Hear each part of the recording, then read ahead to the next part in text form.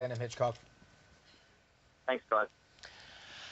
Well, a bit of a change of pace now. He's as famous for his religion as he is for his movies, and despite his recent hard times, it seems Tom Cruise hasn't lost his faith in Scientology. Right, the star was spotted at a major Scientology event in the UK. Have a look at this.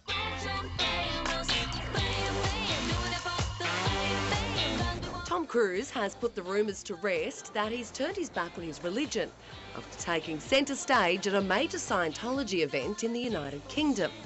There had been reports that he allegedly distanced himself from the church since his divorce from Katie Holmes, but it now seems his faith has been restored. Cruise is currently in Europe shooting his latest movie, All You Need Is Kill, but found the time to attend the 28th anniversary Patrons Ball for the International Association of Scientologists.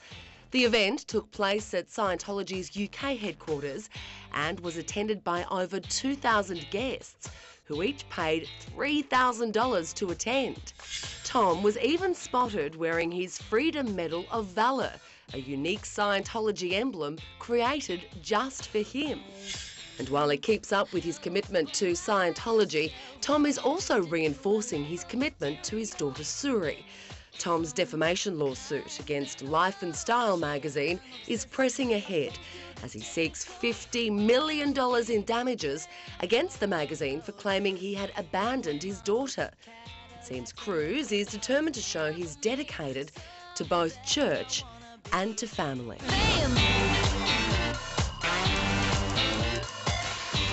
There you go, that answers a lot of questions. The paparazzi photographer who took the now infamous topless photos of Duchess